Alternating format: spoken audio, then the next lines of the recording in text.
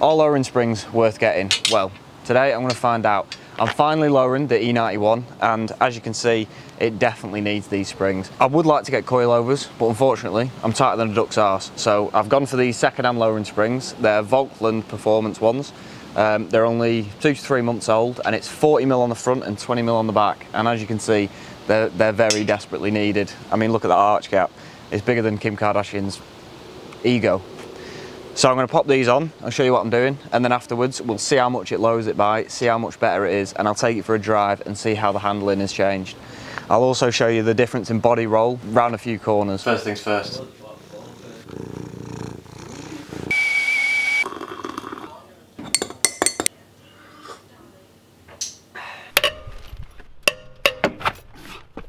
Got some pinky gloves?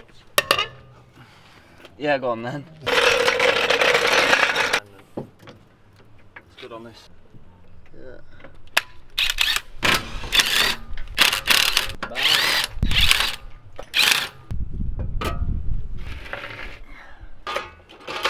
So you're gonna have to say yeah. Kinda, yeah. I mean, that would be nice, mate. That would be very nice.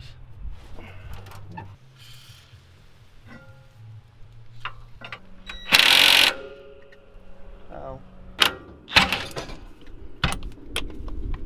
That wasn't very clever of me.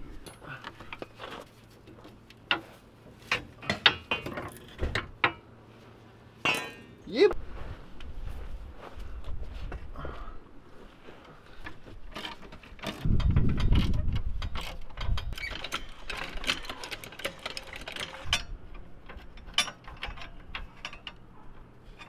So we've got one side in. Shiny. Onto the fronts. They want in line. An S67 will fit straight in this one, it?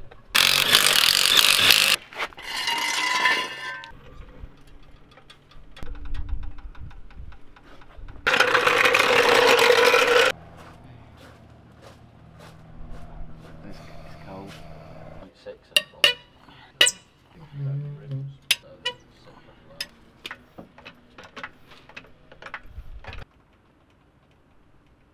That's how you do it.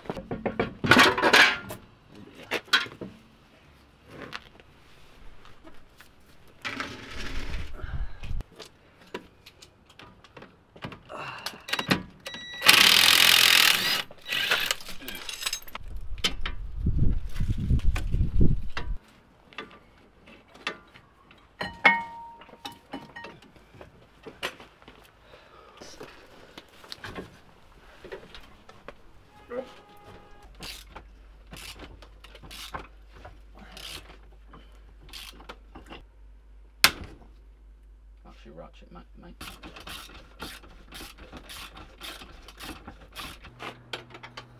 The two little nubbins that line up.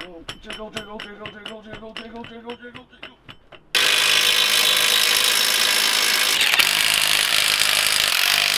So, we're back again after a hard day's wrenching yesterday.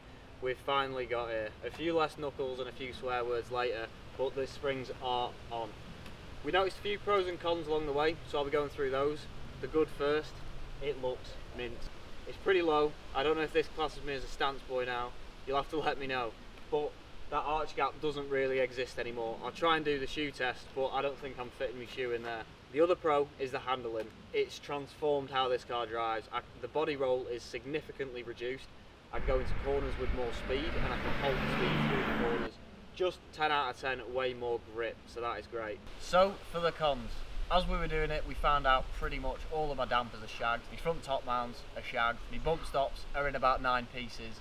And the rubber that sits on the bottom of the rear damper doesn't really exist anymore. So in a future video, I'll definitely be doing all that, and I can give you a better consensus on how the springs feel on working suspension.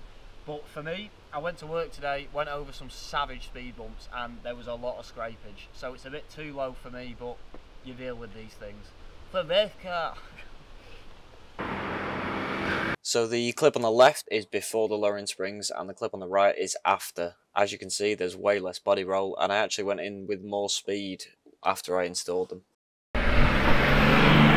So, is it worth it? It's hard to tell on my car because all my suspension is pretty shagged, but if you're wanting a lower ride, better handling, then this is definitely a cheap way to do it. I got these springs second hand for about 90 quid. They were only used for like 2 or 3 months, so they look pretty much brand new, to be honest. Like I say, it's a bit low for me because it's not as functional as it was, but after I do a future video changing all the shocks, we'll see if that changes it at all.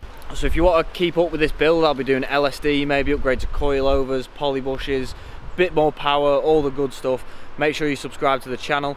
Also, if you want to see this car getting hooned about in the wet, doing a lot of skids, there's a video, I'll put it up here or at the end of the video. Check on that, subscribe, peace.